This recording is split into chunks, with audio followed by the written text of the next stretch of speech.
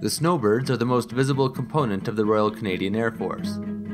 Painted in their iconic red and white pattern, they tour North America putting on stunning aerial displays. The workhorse behind the Snowbirds for over 30 years has been the humble Canadair CT-114 Tutor, a high-performance jet trainer with a long history with the RCAF. The Tutor was the first in-house design for Canadair. Based in Montreal, Canadair had until then made a name for themselves building and upgrading foreign designs. These included the CL-30 Shooting Star Trainer, the CL-13 Sabre Fighter, and the C-4 North Star Transport. In the early 1950s, Canada was operating jet aircraft like the Sabre and the Canuck, but new aircraft were being developed at an enormous rate. Higher performance aircraft with expanded flight profiles like the upcoming American Starfighter demonstrated the need for an expanded training program for pilots. Canadair initiated a two-seat jet trainer program with the intention of replacing the existing propeller-driven fleet and to keep pace with advancements. It was hoped that the design would be completed ahead of the anticipated contracts from the RCAF and other Allied air forces for a new jet-powered lead-in trainer.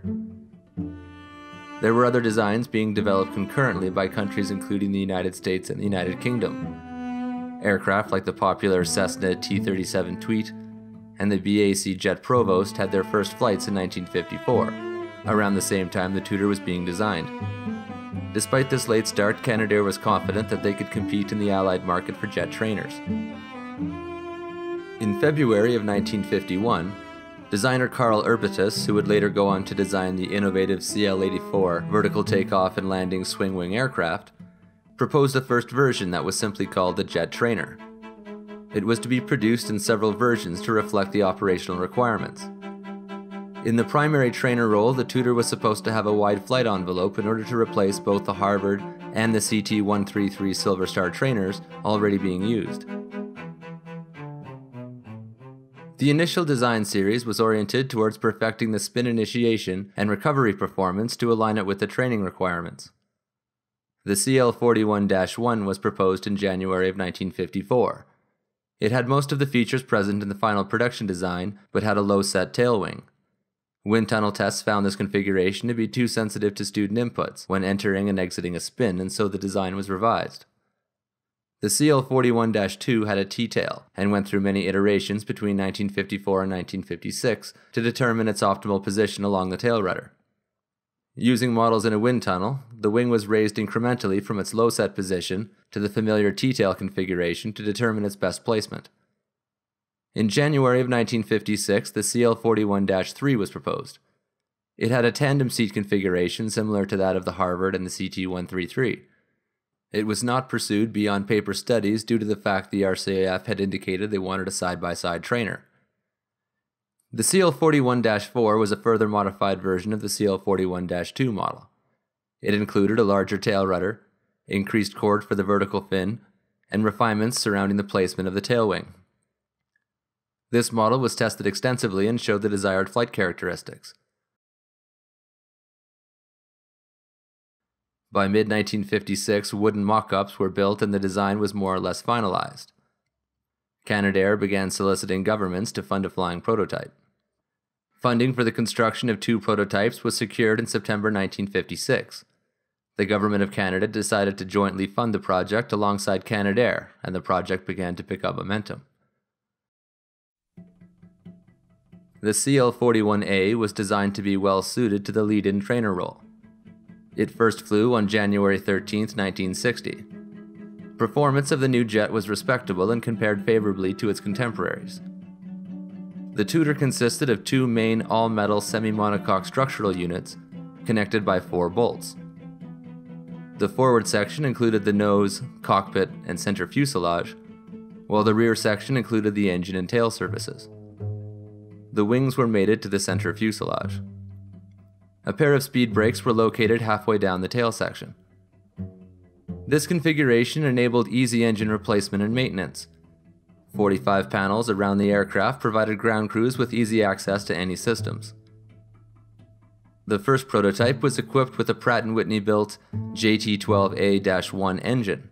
This would later be replaced by the Orenda-built General Electric J85 CAN-49 two-stage turbine, producing 1,180 kilograms of thrust. This propelled the 3,357 kilogram aircraft up to a top speed of 888 kilometers per hour, and up to a maximum altitude of 13,100 meters. The Tutor had a wingspan of 11.13 meters, a length of 9.75 meters, and stood 2.82 meters at the tail. The side-by-side cockpit was large and spacious, with a wraparound rear-hinged canopy. It seated the student on the left and the instructor on the right. This configuration allowed students to directly observe the examples given by the instructor, as well as allowing the instructor to directly evaluate the progress of the student. The crew sat in a pair of Weber Rocat ejection seats, which allowed zero-altitude, zero-speed ejection. The Tutor featured a wide wheelbase for good directional stability on the ground and a robust undercarriage to resist rough landings. It also incorporated an internal skid framework to help protect the crew in the event of a belly landing. 1,137 liters worth of fuel tanks were located around the center of gravity in the main fuselage. This was done to maintain consistent flight characteristics regardless of fuel load. It had a range of 1,097 kilometers on internal tanks, but this could be extended through the use of two 455-liter external wingtip tanks. Due to the requirement that it be able to operate from older and less prepared runways, the first two Tutor prototypes were fitted with retractable air intake screens to protect the engine from the ingestion of foreign object debris. These screens would cover the intakes during landings, taxiings, and takeoffs, and then retract behind a boundary layer deflector in flight to minimize drag. These were later scrapped on the production version, but were brought back with the exported G model. Weapon mounts were included but not initially used. It was intended that combinations of fuel tanks, guns, bombs, or rockets could be carried and deployed in the training role. Later, these too would make a comeback with the G model. Throughout the design, crew safety, crew communication, and ease of maintenance were top priorities. However, performance was not forgotten. The airframes were designed to take between -3 and +7 Gs. This combined with a good rate of climb made the Tutor a solid aerobatic performer. This fact was not lost on the RCAF, who mounted smoke generators to the exhaust and went on to use the Toot for most of its display teams. Canadair and later the RCAF would perform extensive structural tests on the airframes to ensure that they would be able to handle this aerobatic strain safely. Flight testing of the first prototype continued while a second was produced. The second prototype was built to be a stripped-down and cheaper version of the A model. Canadair intended to make their trainer as appealing as possible to as many foreign countries as possible. The lower-cost B model was meant to make it more accessible to less well-financed air forces. Modifications included replacing the engine with an Armstrong-Siddeley Viper and combining and minimizing the cockpit instruments. The idea was abandoned and the company renewed its focus on the potentially lucrative contracts of providing radar training for the many upcoming F-104 pilots. By 1959, Canadair had begun the slight modification and construction of around 340 F-104 Starfighters. It was this contract that led designers at Canadair to consider the creation of a new lead-in trainer for the high-performance jets. The single-seat Starfighter was expected to have low airframe hours, requiring an efficient way of transitioning pilots onto the new type. The company wanted to fill the need for radar and all-weather navigation training, and so began incorporating additional systems into the 41's design. The B model was upgraded to the CL-41R standard through extensive airframe modifications and the inclusion of an R-24A North American Search and Ranging Radar, or NASAR, and its associated equipment. The redesigned Toot was lengthened by adding a totally new nose section and had two side blisters along the tail boom to hold the additional equipment required to support the radar set. These blisters also provided a counterbalance for the heavy radar. The engine was upgraded to a Pratt & Whitney JT-12A-2 engine. The engine, along with the extra radar equipment, brought the gross weight up to 3,765 kilograms. This was heavier than expected and had an impact on performance. The engine was later upgraded again to an Orenda-built J85J4. The performance of the R model was similar to that of the A, but with slightly reduced top speed and altitude. This model was cancelled due to lack of interest at home and abroad. The role of CF-104 radar training for the RCAF was left to 3 Dakota transports. These were modified to include the NASAR systems and a Starfighter-style nose cone. The CL-41R airframe was then used for vibration and fatigue testing. It now resides in storage at the Reynolds Alberta Museum in Wetaskiwin, Alberta. The RCAF was pleased with the Tutor's performance, and they placed an order for 190 aircraft in April of 1962. The production model CL-41A was rolled out of the factory in Montreal on October 29, 1963. The only initial change from the prototype versions was the exclusion of the FOB screens. In 1964, 4 were being produced per month. Later, a Toot would roll off the production line every 5 days. Several production techniques were used that would later help build the world's fastest hydrofoil, the HCMS Brador, such as mounting the airframes on a jig that reduced the workload by easily rotating to any orientation. A modification was proposed during the production to correct some of the aerodynamics of the Tutor and improve its spin recovery characteristics. Narrow spin strakes were mounted on either side of the nose to guide airflow at various angles of attack. Almost all the CL-41s were upgraded to include these strakes, the notable exceptions being early production airframes and those used as part of the RCAF's Golden Centenaires. The CL-41A Tutor, renamed the CT-114 Tutor by the RCAF, entered service on December 16, 1963. Several of the first airframes were attributed to various units for testing and maintenance training. The first operational Tutors were assigned to Training Command at RCAF Gimli in Manitoba and began training pilots in 1963. The first class of pilots graduated in late 1964 and began transitioning to other types. The training program was expanded as more airframes became available. Instructor training was concentrated in Manitoba at RCAF Portage La Prairie, No. 1 Flying Instructor School. There, instructors would familiarize themselves with the aircraft and refine their teaching skills. Primary flight training for student pilots would be concentrated with the No. 2 Flight Training Squadron, later renamed the No. 2 Canadian Forces Flying Training School at RCAF Moose Jaw in Saskatchewan. The vast majority of tutors would be based there. The No. 2 FTS would train all fast jet pilots in Canada, as well as a large number of pilots from other countries as part of Canada's contribution to NATO and other allies. Pilots came from all over the world, including Tanzania, Malaysia, Italy, Denmark, Norway, and the Netherlands. The public got to see the new plane in late 1964 at an air show in Toronto. The Tutor was displayed at various other national and international air shows before an air demonstration team could be assembled. The first display team was the Golden Centenaires, formed in 1966 as part of Canada's centennial celebrations. It consisted of 10 modified Tutors, painted in a distinctive gold, dark blue, and red scheme. They performed from April 28 to November 18, 1967, and was disbanded in January of 1968. In May of 1968, the Red Knight display team was re-equipped with the Tutor following the crash of one of their T-33s. 2 airframes were painted red with a white stripe down the fuselage and were used for demonstrations starting in the summer of 1968. Unfortunately, a fatal crash in July of 1969 forced an end to the program. Starting in 1976, instructors from the Flying Instructors School based in CFP Moose Jaw began demonstration flights with 4 or 5 unpainted aircraft. They were known as the Vikings Formation Display Team and performed at various air shows throughout North America. The group was moved along with the No. 2 FIS from CFP Moose Jaw to CFP Portage La Prairie and then disbanded in 1984. The most famous Canadian display team is without question the Snowbirds. They were formed in 1969 when they began doing flypasts at Saskatchewan Rough Rider football games.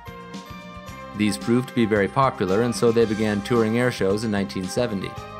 In 1971, they were named the Snowbirds, and then in 1975, they officially became the 431 Air Demonstration Squadron, with the old name stuck in the minds of the public. As did the distinctive paint scheme, which was introduced between 1974 and 1976. The team operates 11 planes, but only uses 9 of them during performances. Snowbird pilots are selected from other squadrons and trained together intensively before taking their show on the road. Mistakes and malfunctions can have fatal consequences when the planes are this close or closing at such high speeds. Tragically, 8 pilots and crew have been killed flying as part of the 431, 4 of which were in front of the public. There have also been several non-fatal crashes. Even with these tragedies, the Snowbirds continue to fly, and pilots continue to volunteer to participate in such a fantastic tradition of aerial mastery. Canadair had been actively promoting the Tutor to foreign air forces since the late 1950s, but with little success. The expected orders for the plane from Allied air forces were filled by competitors like the Jet Provost and the T-37 Toot. In 1964, the company began to promote a combat version for use in weapons training and light attack roles. The Tutor had been designed from the outset to be capable of carrying external stores on 6 pylons, 2 under the fuselage and 2 under each wing. A CL-41A was brought back to the Canadair factory and was remade into the CL-41G prototype by adding a reflector gun sight for the pilot, a 16mm gun camera, and strengthened rough field landing gear. Foreign object intake screens were planned but not included on the prototype. The CL-41G began weapons trials in New Brunswick at RCAF Chatham. Further testing was then carried out in California and Florida, where the Toot was shown to be able to deliver a large diversity of weapons with great accuracy. The weapons tested included bombs, 2.75-inch and 5-inch rockets, 7.62mm gun pods, napalm, cluster bombs, and firebombs. The plane was shown to representatives from the United States, Mexico, Ecuador, Colombia, Australia, and New Zealand, but they showed little interest as many similar platforms were on offer. However, Canadair did find some success in an unlikely place. The Malaysian Air Force was interested in a combat version for use as a counterinsurgency and interdiction aircraft, as well as a trainer. Canadair modified the 41A according to Malaysian specifications and created the CL-41G Tebuan, which is Malay for wasp. 20 copies were produced between 1966 and 1967, with delivery starting in July of 1967. The Tebuan saw combat against counterstate militias in the jungle near the border with Thailand. None were lost in combat, but several later crashed on various training missions as the plane aged. The last of the Tebuans were retired from Malaysian service in 1986. A civil version was also considered. This would have been used for civilian pilot training, or modified with an expanded cockpit to hold up to 4 passengers. It was intended that this model be used for high-speed executive transport, but the concept was not pursued due to lack of interest and possible competition in this category from the Cessna T-37A Tutor, renamed the Cessna Model 407. Like the civil version, the following versions were never pursued past the pen and paper stage, but showed the great potential of the little Tutor. The CL-41J was a proposed VTOL version. It incorporated 3 small jet engines behind the canopy. A large door covered the engines when the plane was in forward flight. The CL-41K was meant to be a low-level reconnaissance version. It mounted 3 Vinton cameras in the nose, alongside a terrain-following radar. The CL-41N series was intended to be a U.S. carrier trainer and sported reinforced landing gear and a strengthened rear fuselage to support an arresting hook. The CL-41T would have been a complete redesign for ground attack and troop support missions. It had 2 engines, terrain-following radar, and 8 external hardpoints for weapons and fuel tanks. By the 1980s, Canadian Tutors were beginning to show their age. In 1980, the glass windshields of the Tutors were replaced by those made from polycarbonate. This was done to increase the Tutor's resiliency with respect to bird strikes. While this somewhat modernized the Toot, further modifications were required. Communication equipment and other additional systems were needed for its training mission. In addition to this, the aircraft's avionics were aging and could no longer be supported. An upgrade program was put in place in 1985 to extend the life of the hard-working jets past the turn of the century. VHF communication equipment was installed to bring the Tutor up to compliance with commercial aircraft flying into civilian airports. The Tutor also received a UHF transceiver, dual-channel intercoms, solid-state power inverters, and a new blade-style antenna behind the cockpit canopy. Even with these upgrades, the systems on board the Tutors were starting to age. After 37 years of service, the Tutor was largely retired from service with the RCAF in 2000, the notable exceptions being those still flying with the Snowbirds. The airframes were retired to RCAF Mountain View in Ontario, where they joined a mothballed Air Force. This abundance of low-hour airframes is one of the reasons the Snowbirds have been able to continue flying for so long. They were replaced by the CT-156 Harvard II and the CT-155 Hawk as the RCAF's lead-in trainers. Canadair moved on from the success of their CL-41 and produced other successful in-house designs like the swing-wing CL-84 Dynabird and the CL-89 and CL-289 surveillance drones. It would also continue to modify and produce many aircraft for the Canadian Armed Forces, such as the supersonic CF-5, which would provide both light attack and advanced training roles. The humble Tutor, or Toot as it was affectionately called, trained every fast aircraft pilot in the RCAF from the mid-1960s through past the turn of the century. But it wasn't just Canadians who benefited from its outstanding training qualities. The Tutor has trained hundreds of pilots from NATO and other friendly countries. During its service, the Tutor was involved with 67 accidents, resulting in the destruction of 65 airframes and the deaths of 22 pilots and students. Today, only the Snowbirds continue to fly the jet, and as the airframes age and fuel remain available, they too will eventually retire one of Canada's most iconic jets.